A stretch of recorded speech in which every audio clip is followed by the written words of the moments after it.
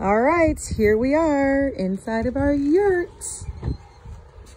There's our beds. This is a queen and a twin. There is our bedside commode. Nice window. This can close. We camp with this. This is like our camping toilet. So we don't have to use porta potties or public bathrooms. Dog bed. That is the lake back there.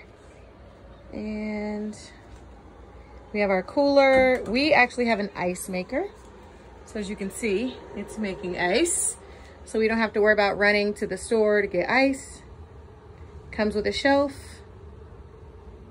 This is all of our stuff that we brought. There's Xander. Hello. We brought a TV just because we had it. It does have a built-in DVD player. So we brought some DVDs to kind of do some stuff at night. This is my water filter.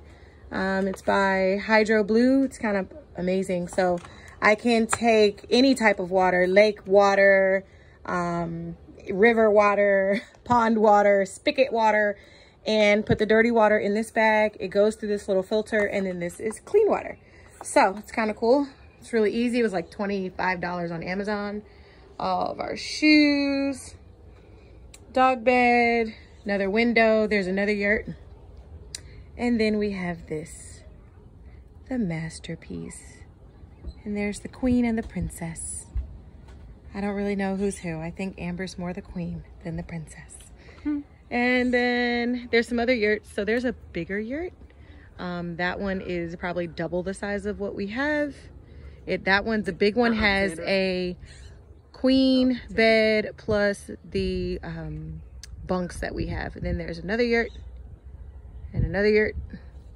So yeah, that's it. I mean, not bad. This yurt was about $200 for the weekend. And this is it. There's the car back there. So here's our yurt. We had to bring everything. It just came with the bunk beds with a waterproof mattress, kind of hard mattress. You see it there.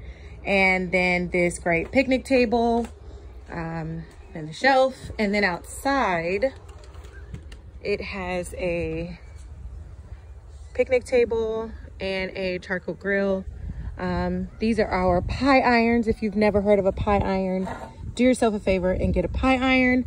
Our Coleman stove, 2-burner stove. And then we use this. It is a collapsible water bottle. We use this to wash our hands, and then a charcoal grill. So that's it. There's our yurt.